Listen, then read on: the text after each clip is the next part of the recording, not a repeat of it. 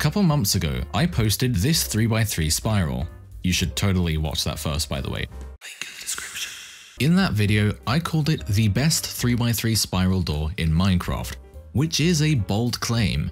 And as it turns out, that claim was false, because I lied. Oh no, Pablo lied to his audience, time to cancel him. Now, don't get me wrong, the animation is perfect, but the speed isn't. It takes a snail-paced 1.1 seconds to open. That's way too slow. We need to make it faster. So I teamed up with MQXF and Teleo7, and we did, that.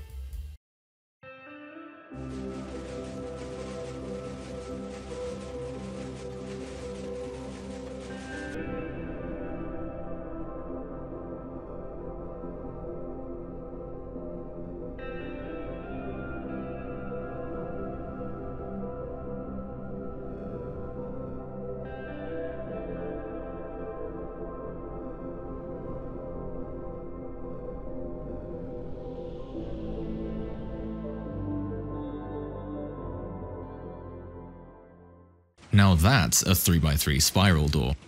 Admittedly, it is bigger. It's a bit of a thick boy, a bit of a chonker.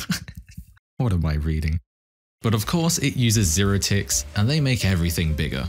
Although it's also because we were super OCD while making it, which meant we had to solve some really weird problems, as I will now explain. In my first design, the pistons were powered 1 redstone tick apart, which is 2 game ticks, so in theory we can make the spiral twice as fast by powering the pistons 1 game tick apart instead. But that's easier said than done. Getting a 1 game tick delay between the pistons is easy. You just use the difference in delay between a piston and a repeater. One small problem though, while this does give us delays of 2, 3, 4, 5 and so on, we're missing 1. And there aren't any redstone components that give us a pure 1 game tick delay. I guess we could just have an input delay and accept it, cause right now that seems like the best option. No, that would be admitting defeat. There has to be another way, and I won't stop until I find it.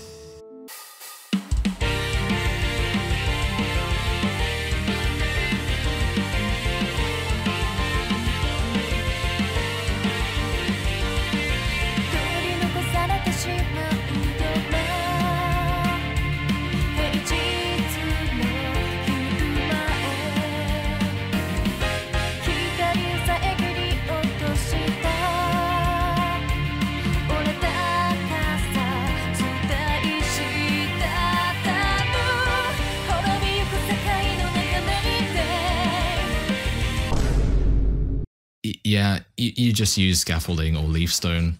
They both give block updates on a 1 game tick delay. Redstone's not that hard. Okay, just kidding. There's a bit more to it. 1 game tick repeaters do exist, but they're too thick. So to get it as small as we did, we used a dust redirection bud with scaffolding as the updater for the piston. Still with me? No? Me neither. The final side piston was weird. If we just gave it constant power, it would interfere with the storage pistons below. So what we did instead was we bud powered both side pistons at the same time, but the top one is a note block bud and the bottom one is an instant repeater with a leaf updater.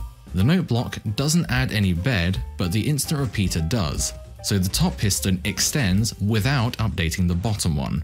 And since this wood is now touching the leaves, the piston gets updated after 1 game tick. That takes care of the closing animation, but in the opening they still retract at the same time. So we have a carefully timed observer pulsing the piston, so it stays extended just long enough to finish the animation. The main reason for the size though is of course the double extender.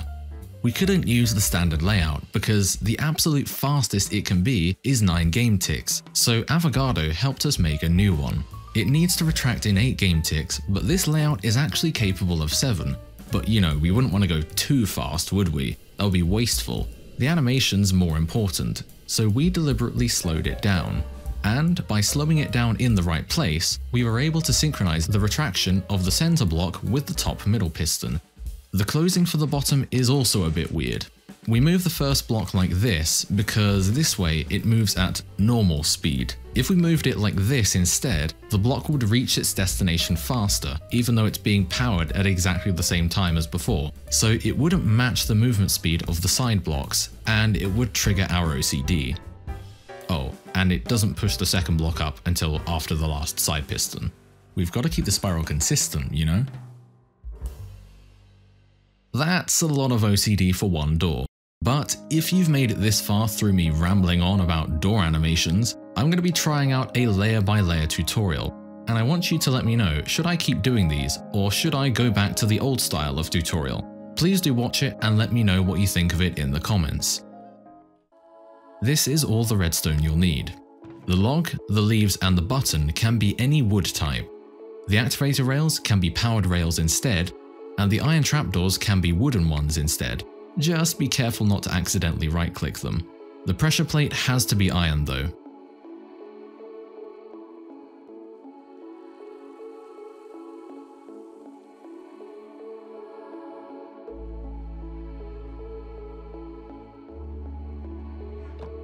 Before we start building, you want to decide which way your door will face.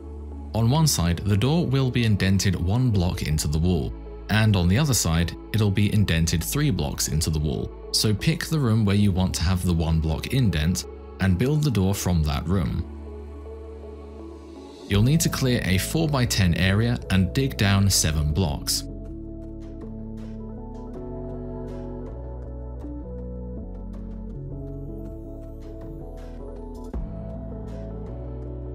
Your wall is going to be directly above this bottom row, and the doorway is going to be directly above this section of blocks. This is the first layer.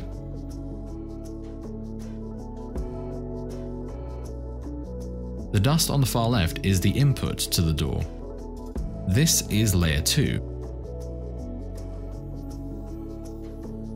These blocks are all normal pistons facing down. When you place this repeater, the piston below will move the glass up, but when you set the repeater to 2 ticks, it will fix itself automatically.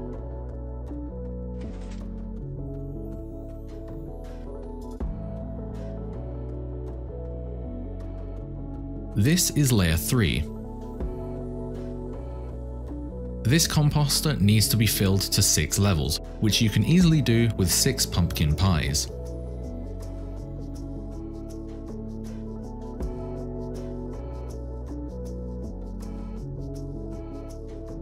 This is layer 4. This block is a normal piston facing down. And remember to place the button and the rail, since they can be quite easy to forget while building.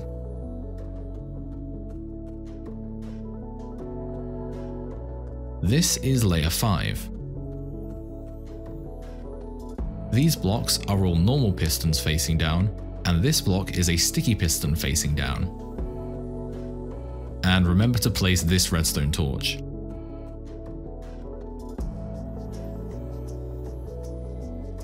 This is layer 6. This block is a normal piston facing down.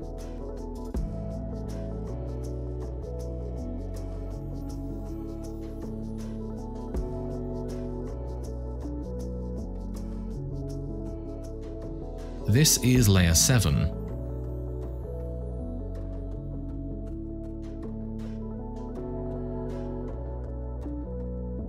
Make sure you don't accidentally stand on the pressure plate, because if you do, it'll move this row of blocks and you'll have to put them back. This is layer 8. Make sure you place the armor stand last, because otherwise it'll do the same thing as accidentally standing on the pressure plate. This block is a normal piston facing down.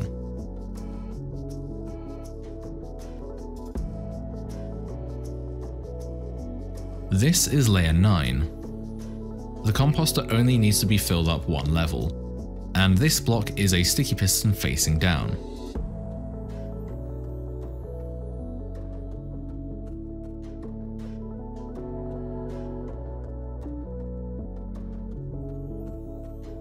This is layer 10. This block is a sticky piston facing down. When you place the repeater in the top right, you'll hear some pistons firing, but this doesn't mess anything up, so you don't have to do anything. This is layer 11. This block is a normal piston facing down, and this is a sticky piston facing down.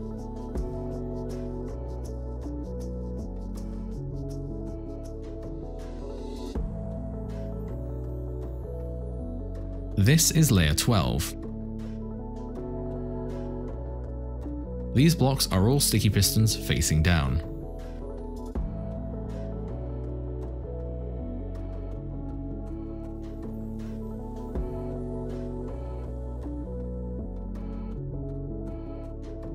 And this is the 13th and final layer. The composter needs to be filled up 4 levels.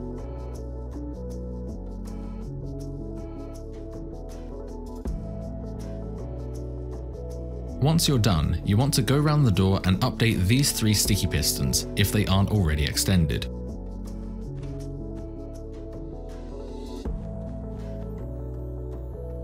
Now you want to make sure that the floor is like this, with a block here and no blocks in this 1x2 gap. And finally, you want to make sure that this block in the floor is solid. It can't be anything like glass, a slab, or a stair. And now we can test the door.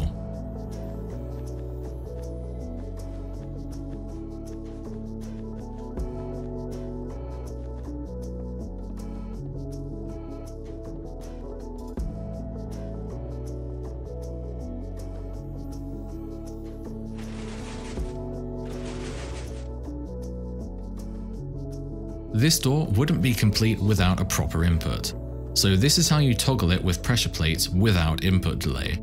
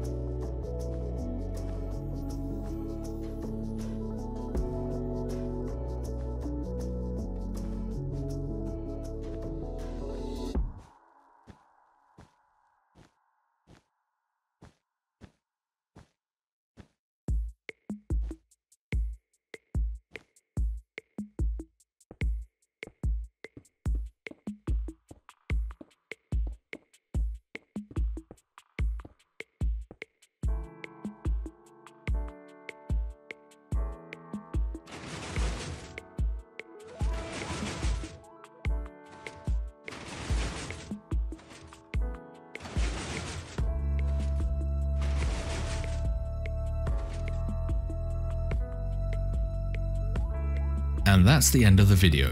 Please do let me know down in the comments if I should carry on doing layer by layer tutorials like this, or if I should go back to the old style. If you get stuck, you can find a world download in my Discord server. Link to that will be in the description. Anyway, like, sub, and I'll see you in the next video.